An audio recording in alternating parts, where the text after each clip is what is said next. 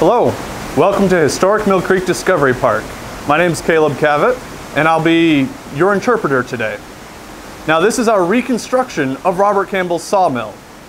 This mill is based off of existing mills in the 1790s, so we believe Robert Campbell would be at least familiar with this design and this setup. How this mill works is water will be coming from behind our dam, down the sluiceway, and it will fill up our crib down below the floorboards. That crib holds just shy of 1,800 gallons of water, and we need all of that water to build up enough pressure to start the mill. Once that crib is filled, I will spin my flywheel behind me, and that will open up a small gate in the bottom of that crib and release that water under a lot of pressure onto the flutter wheel.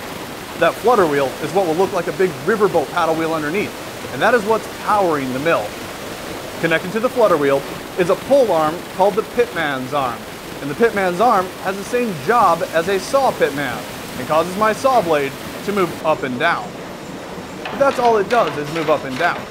Robert Campbell would need a way to feed his lumber through the saw. To do that, he would harness the extra energy of his saw blade and use that energy to move the sleigh. That was done using the ratchet assembly system up top. How this ratchet assembly system works is as my saw blade moves up and down, this beam up top is going to teeter up and down. That will cause this beam it's connected to rock or ratchet back and forth. And that pushes this pull arm forward and backwards. This forward motion, when put into gear, lands onto my rag wheel and pushes my rag wheel forward.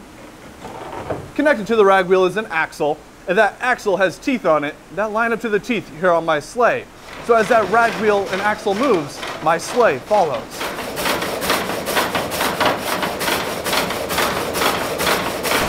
Now, when Robert Campbell was cutting his boards, he wouldn't cut all the way to the very end of the log.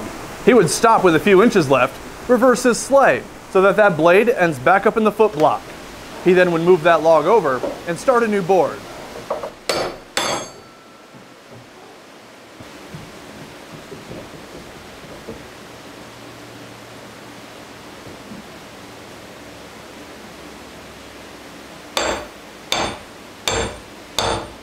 Once that log was finished, he would drag it out of the mill and take his raft shackles and shackle together the ends of all the logs. Once they're chained together, a team of draft animals can then drag them down to the beach, where they could be either hooked up to the back of a ship or loaded onto a ship and ferried across to the island. Now, once on the island and at their individual work sites, a worker can take a hand saw and saw loose all the boards. The boards will fall free, and you're left with a discarded piece of lumber called a stub shot. These stubs were generally destroyed. They were good for firewood. However, in the 1970s, the state park learned not all of Robert Campbell's stub shots had been destroyed. In the 1970s, the state park was renovating Mission House and Mission Church over on Mackinac Island, which was built using Campbell's mill. And when our carpenters peeled open the walls, we found stub shots like these, tucked up in the walls, filling up all the nooks and crannies. Now, we're not exactly sure what those stub shots were doing there. Most likely, though, they were being used as a form of insulation. Whatever reason they were there, we were very glad we found them, because we were able to dissect those stubs and learned a lot about Campbell's saw blade. We learned he was using an iron blade, not a steel blade. Now, steel was available at the time, but it was very expensive, and it was most likely difficult to repair. But a softer iron blade could be repaired by Campbell in his own workshop. We also learned that as that saw stroked up and down, that sleigh moved forward at about 1/3 of an inch with every stroke. We could measure the skips between those saw marks, and we were able to use that to get that distancing to help us reconstruct our gearing. We learned also that that kerf, the teeth of the saw, were not straight up and down on top of each other.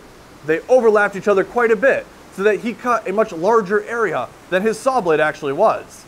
That helps reduce the friction on the back of the blade, so he's not binding as often or producing as much heat.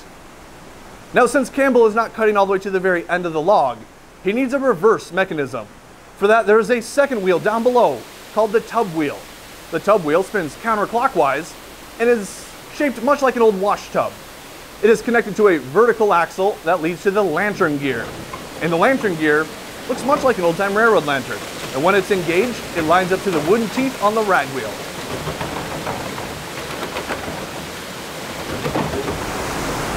Now Campbell, when he was cutting his lumber, he could only cut it in the springtime.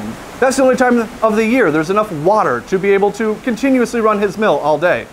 In the summertime, he'd most likely be tending to his farm. In the fall, harvesting, and in the wintertime, bringing those trees out of the woods and chopping them up and bringing them to his mill to be prepared for that winter snowmelt or that spring snowmelt. Campbell, when he could operate all day, he could cut between 100 and 150 boards a day. Now that's not a lot by today's time standards, but that was 10 times faster than that pit saw that it's replacing, which could cut between 10 and 12 boards a day. That's a quick look at Robert Campbell's sawmill. We hope that you'll visit us soon for a more in-depth look here at historic Mill Creek Discovery Park.